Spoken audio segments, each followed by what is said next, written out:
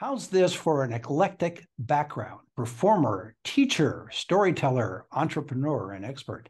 Well, somebody has that and more. It's my guest, Michelle Danner. She's a legendary acting teacher and founder of the Creative Center for the Arts and the Los Angeles Acting Conservatory. She's also a successful film director. Her current film, Miranda's Victim, will screen June 24th at the 9th Annual Nevada Women's Film Festival at the UNLV Department of Film in Las Vegas. The festival runs June 22nd through the 25th.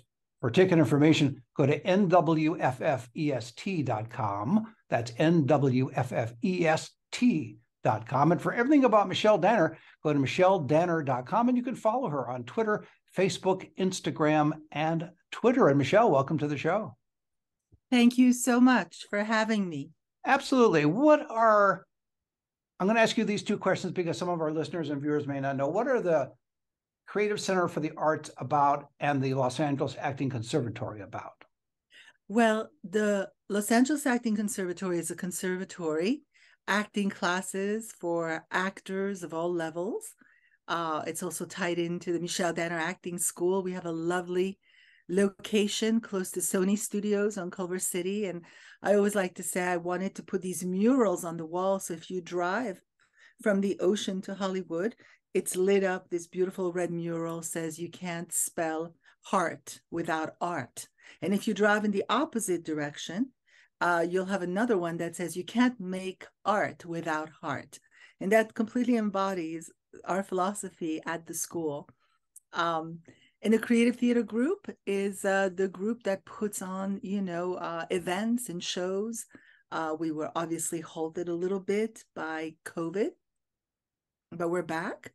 As a matter of fact, during the whole time I was rehearsing with Ann Archer, the incredible Ann Archer, a one-woman show based on Norris Church Mailer's life, the wife of Norman Mailer, a memoir.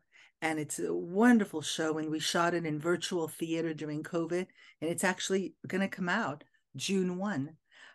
So, that's the Creative Theater Group, and we're in development for other plays. And we're very excited about, what the future holds, especially now. I noticed a slight accent, unless it's just me. Is it? Do you have an accent? Are you? I speak fluently 5 languages. I speak French, Spanish, Italian, Portuguese, and obviously English. Yes, obviously better than me. So that's fun. I like your concept of the heart with art. It's so antithetical to what we think of in Hollywood as in order to make art, you have to be shallow, but that's just some people's take on Hollywood, let us say. So I like the idea of the heart behind your art. Your current film is called Miranda's Victim. And as I mentioned earlier, it's going to be at the 9th Annual Nevada Women's Festival coming up at the UNLV Department. Yeah, we're so excited. How did you get started in that?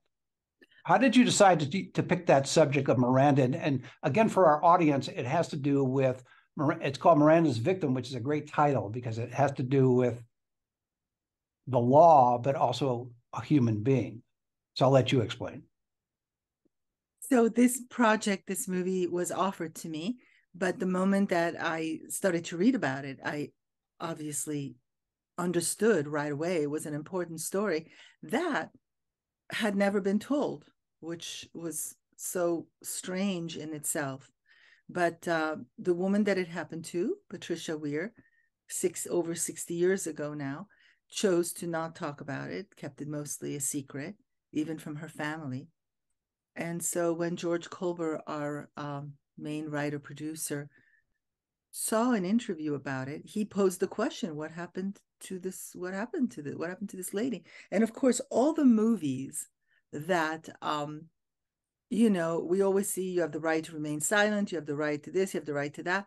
And I've never questioned, where did that come from? Even my last movie, The Runner, first scene in, you have the right to remain silent. And so to have never questioned it all these years, to have never known what the story is, which is an incredible story about justice, personal justice, justice in a court of law. And it's a great twist at the end, which is also what drew me to tell this story. It's karmic justice at the end. I thought, what a story that had never been told. You mentioned that she never talked about it, including to her family. Is she still alive? Yes. Very much so. She actually has a cameo in the movie. I She's was going to ask you whether you were able to get in touch with her and see Yeah, what no, her participate. she's in the wedding scene. As a matter of fact, there's a moment where Josh Bowman, who plays the husband Charles, turns and kisses her on the cheek. So she's in the wedding scene. She has seen the movie. She, was very emotional about it. Of She course. loved it. Very supportive. Yeah. How were you able to ask her to be involved in the project? How were you able to convince her, I should say, to Well, who become had involved? the relationship with her was George Colbert. He had the relationship with her, and he asked her, and I met her and thanked her for her courage then and her courage now, that she's allowed the story to be told. Do you think that people, again, I'll go back to the fact that people are familiar with Miranda and you have the right to remain silent, and looking at the other side of it where you have a human victim, do you think that your film will give a little bit more of a perspective to rights versus humans or rights versus justice? Well, the film doesn't take any sides in terms of that. We really just, because the story had never been told, we just set out to tell the story. Mm-hmm. Um, People will make of it what they want. They'll think this is right or this is not right. Let everybody will form their own opinion. But I chose to tell the story. How did you set up the film when you decided to tell this story?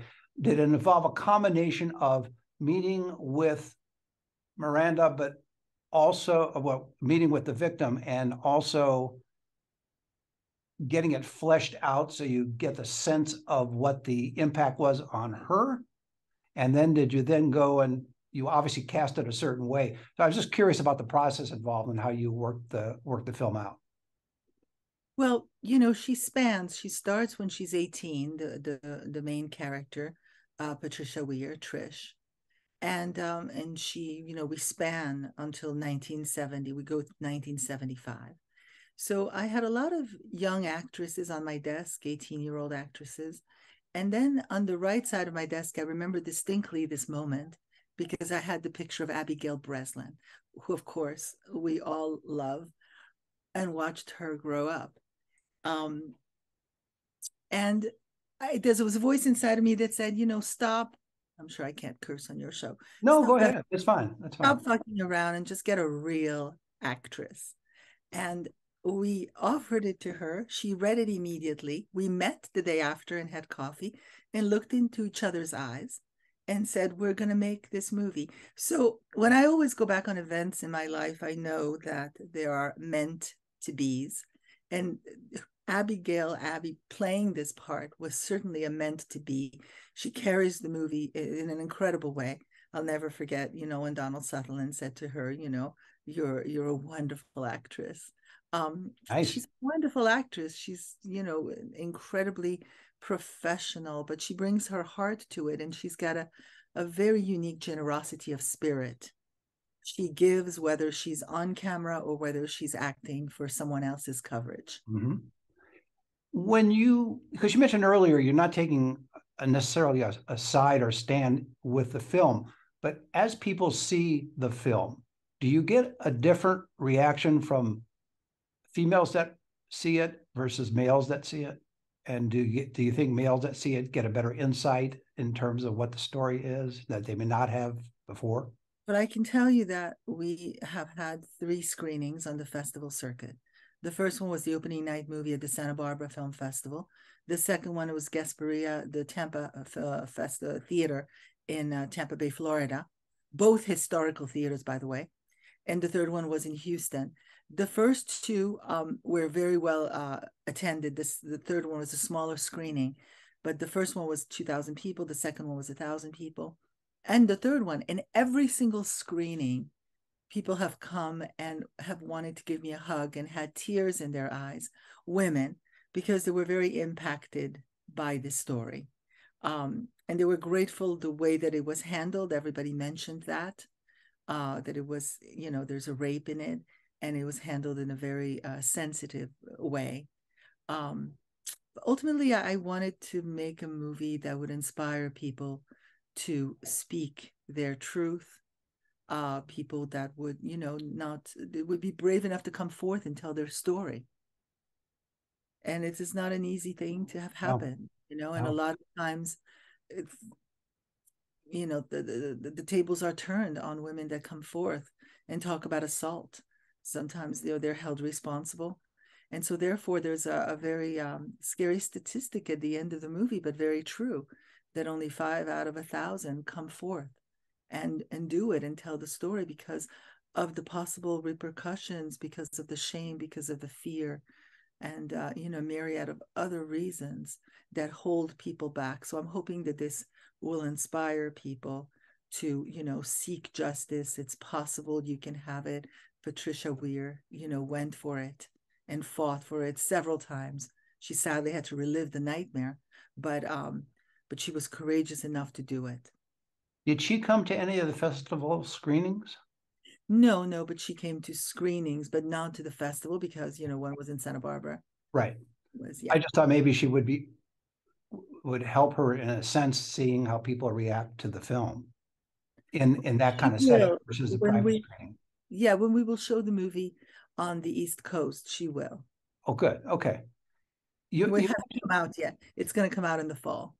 okay? And you mentioned too that um, a lot of people are afraid to come forward, even after the beginnings of and I phrase it that way, after the beginnings of the Me Too movement. There's still women who have been assaulted, and probably men as well, who are afraid to come forward because of getting shamed or other consequences that are there.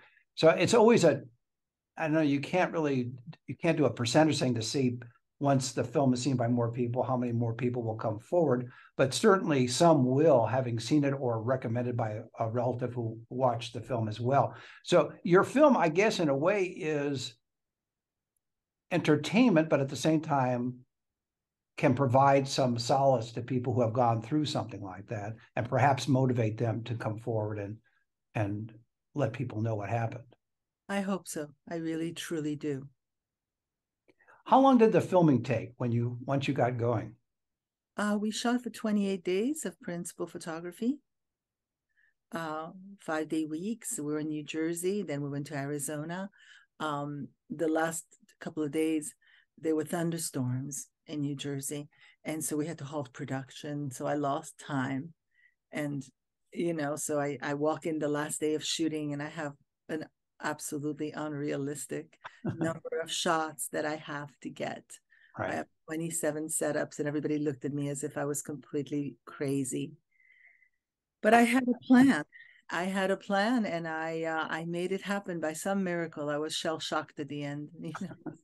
When we called it was a wrap. I don't know how I did it, but it was one of the biggest challenges, and I was able to get everything that I needed.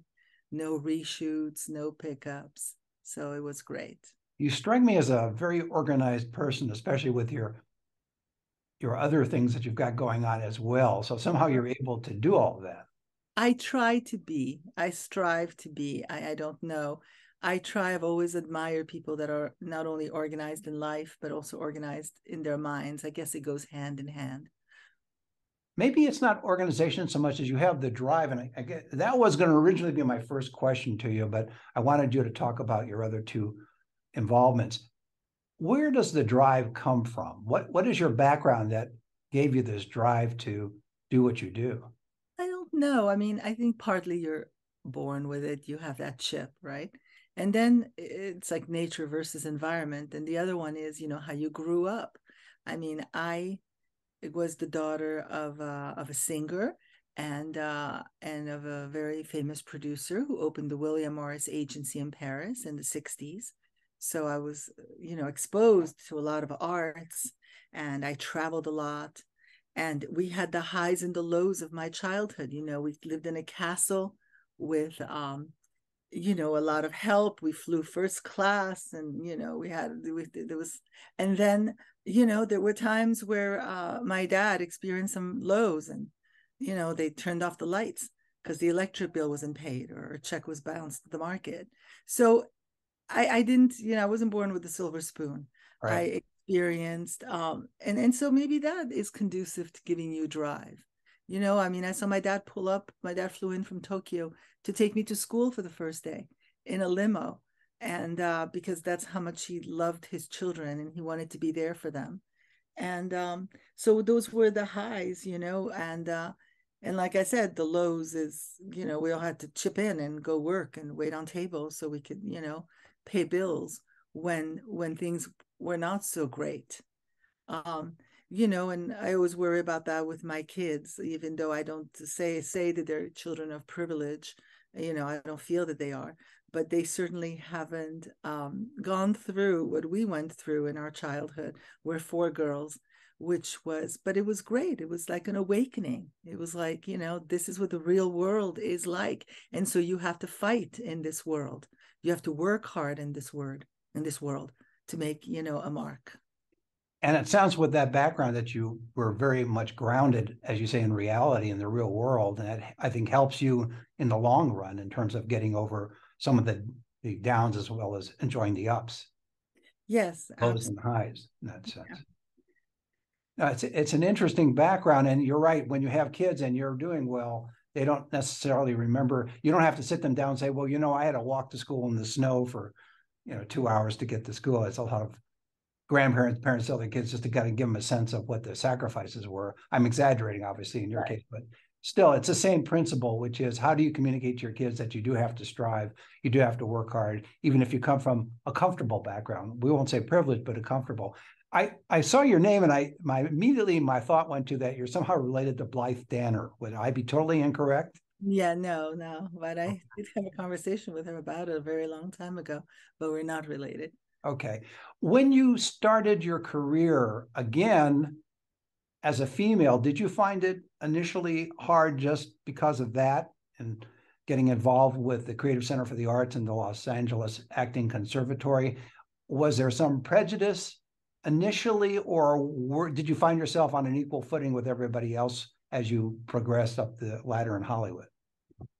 You know, I mean, listen, I'm sure that there have been some barriers, some limitations. I never was aware of it. It's never something I've focused on. It's never something I've even thought of until recently. I've been offered to direct a big movie.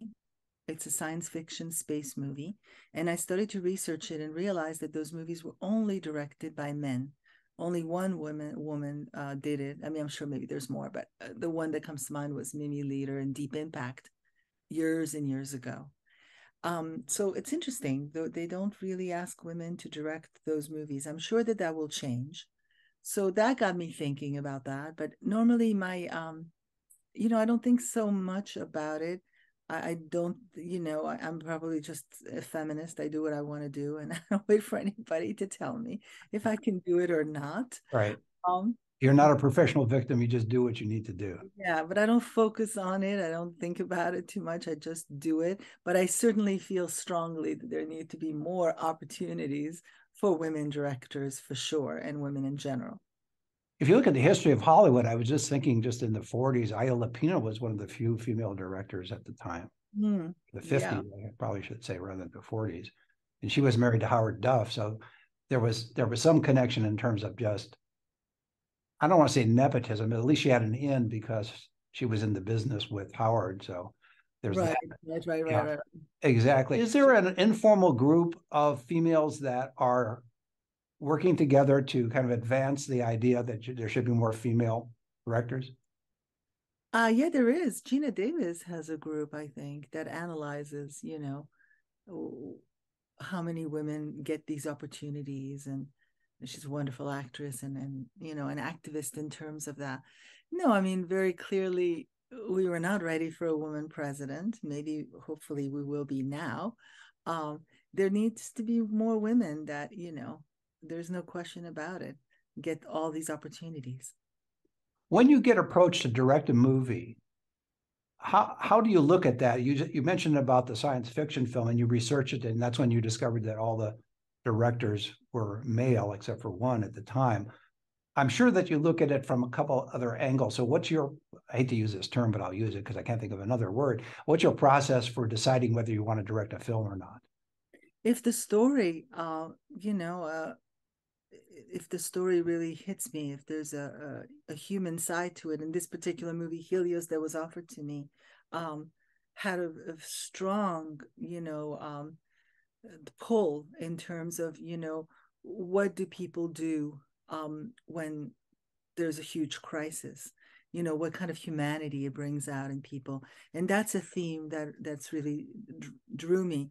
Other themes that have drawn me in the past have been, when our children fall through the cracks. I really feel like it's all of our children, it's all our sons. That theme also has driven me to directing movies. I think you just have to connect to what it's about ultimately. The reason I made that reference earlier as a joke about Hollywood being shallow is your approach is art with a heart, and obviously the projects you take have to tell a story and have some meaning to it. And that's why I think you're different than a lot of other people in Hollywood. Not all people, but clearly there's a commercial side to these things that art is obviously commerce as well. So there's always that balancing act between deciding on a film that's going to make a lot of money or deciding on a film that's going to communicate something with heart, or deciding on a film that can do both. Do you look at both sides of that when you take on a project? I think a movie has to be entertaining. If you're asking me to sit for 90 minutes or 2 hours or a little more, I have to be entertained on a certain level. I also like to be moved. I mean, I can appreciate all kinds of visual effects, but ultimately, if it doesn't, penetrate me, if it doesn't move me, I don't feel like I'm spending my time well. But I think it has to entertain you, and it has to, I always like things that are about something as opposed to, just purely entertaining. But, having two kids, I can tell you that I have sat through my share of everything. Of course. The kids have all kinds of distinct tastes. I sat through the 7 seasons of The 100. I'm not saying anything bad about it. Actually, I have I understand. students that get cast in that. But and then we were doing Better Call Saul. I mean, there's a list. Right. And everybody has a different dance card. So I'm very busy here. It's like, no, you're watching with me, and you're watching with me, and my sister's here, and no, you're watching with me. But I get to watch a lot of different things, which is great because I have an eclectic taste. People always ask me, I like to watch all kinds of different genres. Are you able to convince or convert your children to a couple of films that you like that they may not have thought about, and not necessarily current films, but past films? Let me tell you, my children are so supportive, and they want to do whatever it is to help me. So when we did Miranda's Victim, we watched every legal courtroom drama, thriller, suspense movie that you can imagine. And now for this, I'm watching every science fiction, space disaster movie that you can imagine. So, I usually do, and my son is on a Western festival. He goes on different festivals. He studies film and theater at USC. So we just watched Stagecoach with John Wayne, which, left to my own devices, I can't tell you that I would watch that or rewatch it because I think I watched it such a long time ago. But it's great because I'm forced to rewatch things that I would say I've seen it already. Mm-hmm. And every time you rewatch something, it makes you go deeper inside of it. So I'm always grateful for that. I'm always grateful with all the ideas that they have, and I just go along with their ideas. So we do one each. Nice. That works. Your other film is called, or your last film is called The Runner. So tell us a little bit about The Runner as well. Yeah, so that was something that came to me when I was watching a news report about these kids that were, forced by law enforcement to go undercover and catch the big drug kingpin of the town. And I was like, oh my God, I mean, they're in so much danger, and where are the grown-ups, and who's taking care of these kids? And I started to cry because one of the stories ended badly. And I wrote a 3-page treatment that I sent to a friend of mine, Jason Chase Terrell, wonderful writer who wrote the screenplay.